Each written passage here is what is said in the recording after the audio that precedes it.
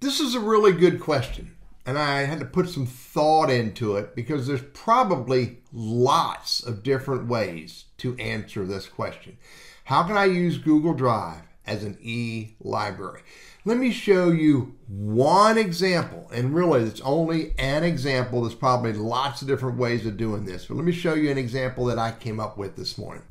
So here I am. I'm in my burrisconsulting@gmail.com. This is the testing account that I use to do Google Drive and Gmail testing. I created a folder called eLibrary. Now in that folder, eLibrary, I have a series of other folders. Article series number 1, number 2, number 3. Name them what you want to name them.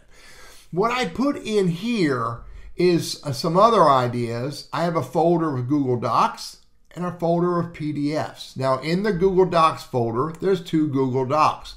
Notice when I click on article series number 1, brings me back here.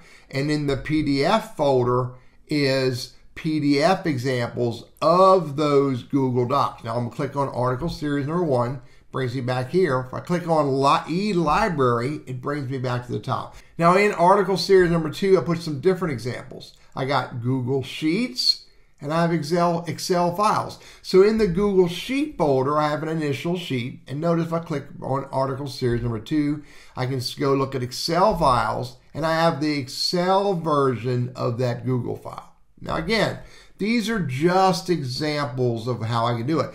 Now, furthermore, I can go to a whole nother level if I want.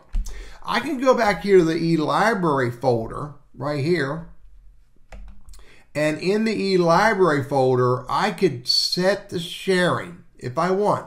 And I can share this in lots of different ways. Go find my videos and my content on how to share.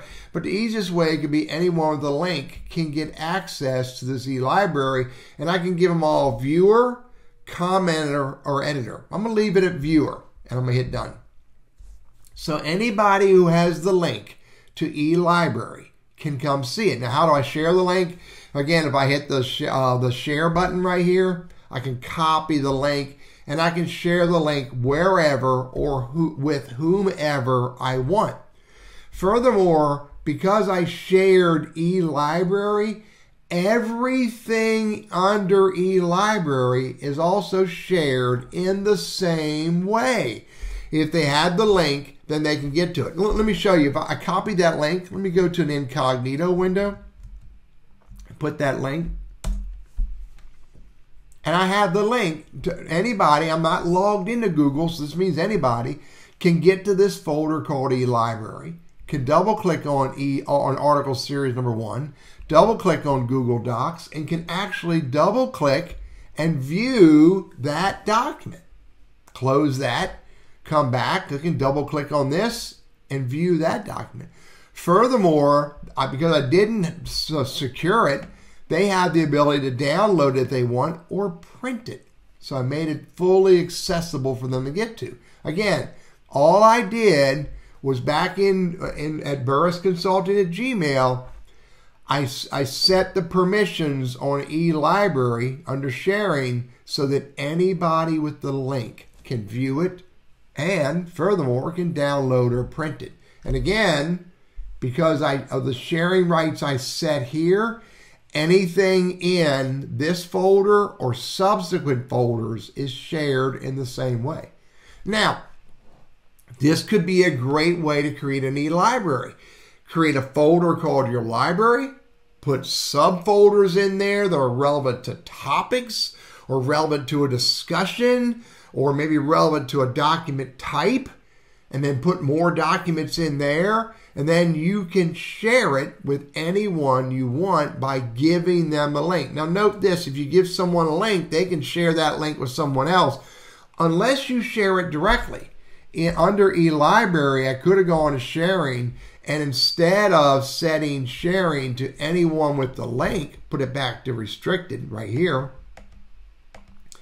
I could share it directly with an individual right here, and I can give that individual access to it, view, comment, or edit. And then I've created an e-library of folders and documents that can be shared with an individual. So there's lots of ways to do this.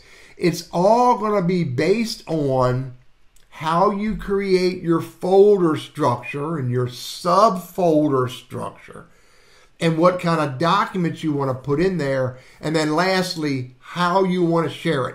Do you want to share the entire library? Do you want to share subfolders or maybe subfolders? Or do you want to share individual documents within your overall e-library? And last point is I can share that e-library with some who have the ability to edit/create. I can share the e-library with some who have the ability to only view. And I can share different folders within the e-library in different ways with different people. An e-library in your Google Drive could be a great way to use Google Drive to deliver or share content with groups of people. I'm Teddy, your Google Workspace and Gmail guy. I hope this is helpful for you.